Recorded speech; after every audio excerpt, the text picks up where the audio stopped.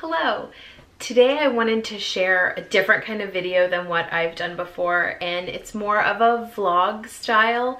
I'm just going to be sharing a few snippets of our days while my husband was gone on a trip recently. I would never say that I was, single mothering it for a few days. I realize that's a completely different scenario than what I was in, but being on a farm, homeschooling, while also working can present challenges when my husband's not home. It means all of the farm chores fall on me. I also want to really give my kids some memorable experiences and make it fun while their daddy is not at home. And so that's an added kind of part to our days as well. So if you're interested in seeing how we spend our days when my husband's not here and I'm covering all the bases here on the home front, then enjoy.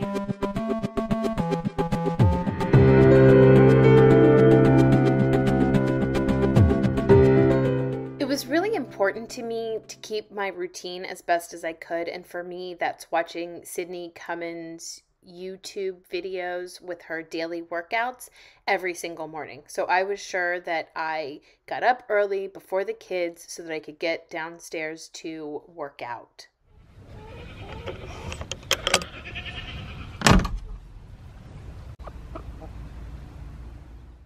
We have a small hobby farm where we have a few chickens and goats. So the first thing I do after I work out is to go and let the chickens out, which make them happy.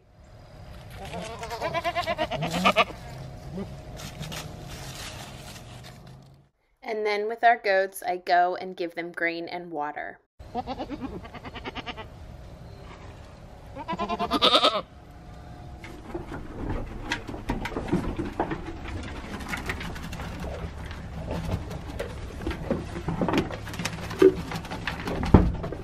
It's important to me to have a hot cup of tea and to read my Bible and a nonfiction book in the morning.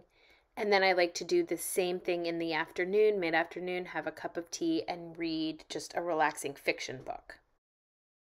Something I decided to do during this time also was to use uncoated paper plates. This is a great tip because I did not have to add washing a whole bunch of dishes into my additional tasks.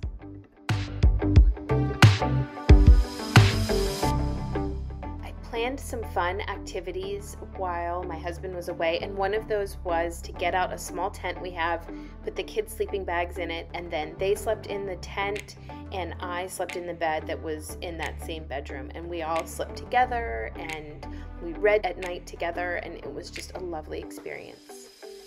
Another fun activity I planned was Shadows in the Forest, which is a game that you play in the dark at night, and the kids have been wanting it for a while, and so it was a nice surprise for them to be able to play that.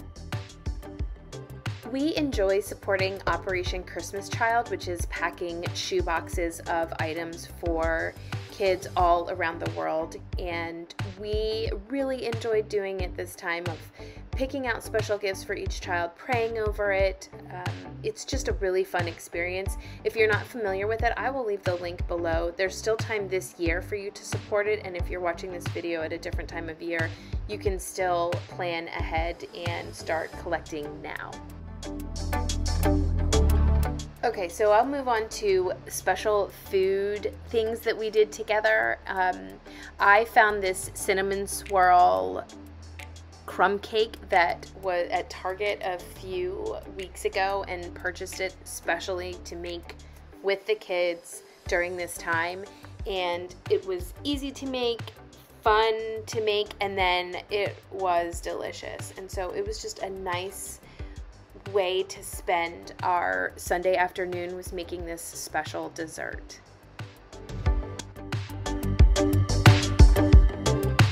When we were up in the city last week, we went to one of our favorite bakeries, and I picked up a couple extra treats that I could save for our poetry tea time, and so I pulled these out.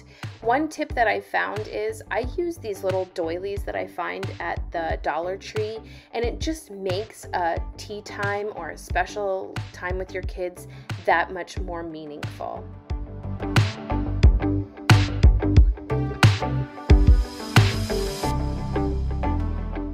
Lastly, we were able to get outside and run around in the woods with some friends of ours, and that's just so emotionally restorative and energizing. We loved it. So thanks so much for watching. I hope that you enjoyed watching this. I know I really liked collecting the video snippets, and I also really enjoy editing. So if you'd like to see more like this, then leave a comment below so that I would know to make more like this. Otherwise, until next time.